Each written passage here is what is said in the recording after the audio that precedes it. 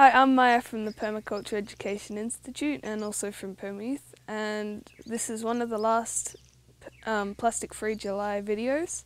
So today I'm going to be talking about bins. So one of my friends, Eleni, who lives in Crystal Waters Eco Village as well, she has this thing that she does every time she puts something in a bin. So you ask yourself, can I reuse, repair or recycle this? And then you ask yourself, can I turn this into something else? Can I live without this, and is it necessary?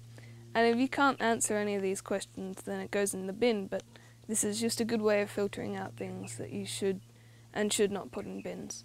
So also another thing you can do is not use bin liners, because most of the time you don't really need them unless there's something sloppy in there, which you can just either put it in your garden, in the compost, bokashi bin, or just wrap it up in paper and put it in the bin if you really don't want to put it outside.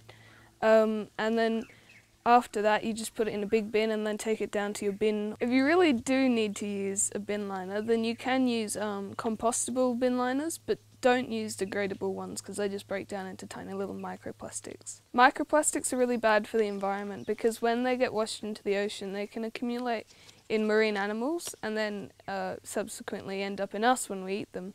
So it's best not to use degradable bin liners. So when you are going to put something in the bin, just remember to ask those questions and also think about whether you really needed it in the first place and whether next time you go out shopping you could not buy it. And also think about how you're dealing with the rubbish from your household. So remember, there's only a few days left of Plastic Free July, and come back tomorrow for another tip about how to reduce your plastic consumption.